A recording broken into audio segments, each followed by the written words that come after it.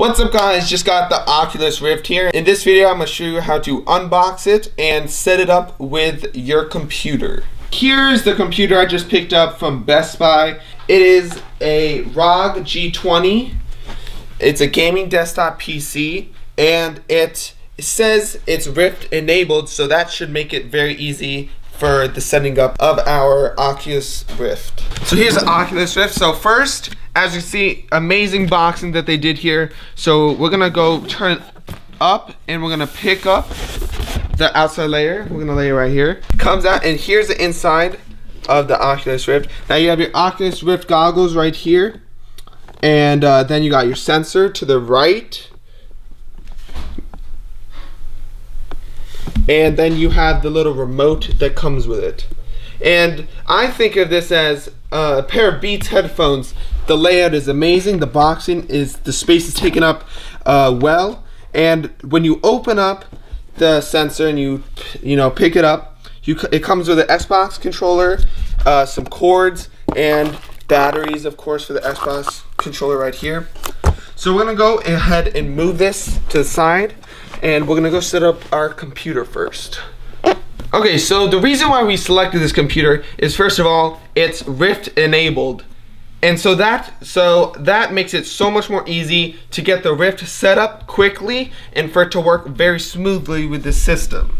As you know, I wouldn't recommend a non-gaming desktop just because the Oculus Rift requires vast amounts of usage of CPU and graphics. So I'm gonna go ahead and first cut the tape, and then we open up the boxing here. So first you got your keyboard. So we'll go ahead and open that. Very nice keyboard. It's an Asus keyboard, and it's a gaming computer keyboard. So that makes the buttons, as you can see, when I touch it, pops up immediately. And it sounds way cooler than a normal keyboard. Okay, so now I'm gonna take the styrofoam out. So it seems like I'm just gonna have to lift the whole PC. Now this is not as big as my old PC. And as you can see, this baby is really nice. Pull it out very carefully. Has NVIDIA graphics card, Intel i7 CPU. Overall, great PC. Next, we open up our box. Now we got our mouse here. We're gonna go onto that. Got your nice gaming mouse. We're gonna go put it over here. And finally, we have this. Now I don't know what this is for, but we'll get in and we'll figure out. I think this is the power box. Yeah, power box.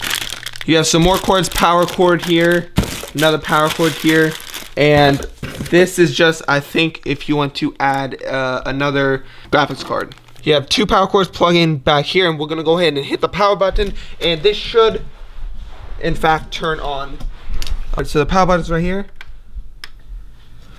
So it's on, has beautiful lights up here. Definitely one of the benefits of having a gaming computer is having the lights. So next we're gonna go in and set it up with our TV here. Now he's gonna go click on the download Oculus. So go ahead and click on that. So it downloads down there, and then you wanna go and hit run. Yeah, correct. Yes. Okay, so hit let's go. Agree. Okay, so he's gonna go ahead and hit install now. This is the software. Okay, so now we have the Oculus open, and you want to go ahead and take out the actual eyepiece. So as you can see here, you have 6 USB ports, and the first 4 on the top here have the little Oculus symbol. So that's where your Oculus cords are supposed to go. So he's gonna go ahead and plug in his eyepiece. So he's gonna go in the bottom 2. The computer just detected the Oculus. He's gonna go ahead and plug in the other cable. Yeah, so 1 HDMI and 1 USB for the eyepiece. Next, we're gonna go ahead and take the sensor out. This helps with the detection of the movement of the player. What you want to do is direct the sensor to where you'll be playing, and he's gonna go ahead and plug it into the other USB port right next to where he plugged in the eyepiece. Perfect. Just detected. Now, one of the advantages of having a gaming keyboard is just this excellent LED light system in your keyboard. So guys, we are at the final minutes of downloading 1.46 gigabytes out of 1.5. We have 0.03 gigabytes left. Finally, the Oculus software has been installed. He's gonna go sign in with his account now. He's gonna sign that. If you do not have an account, you hit create account or sign up. So he has the Rift. Do you have, oh yeah, he does not have the Touch. So if you do have Rift and Touch, you select that. We have Rift, so we're gonna hit that. So that's an important thing to know. If you want to preserve your lens, do not expose them to sunlight. If you hook them up like we did, you should be all connected. Now we do not have Rift and Touch, we have just the Rift. So go ahead and hit next. So we're gonna go start our Oculus remote. So he's gonna go and pull out the black tab. Oh, we gotta turn the lights on.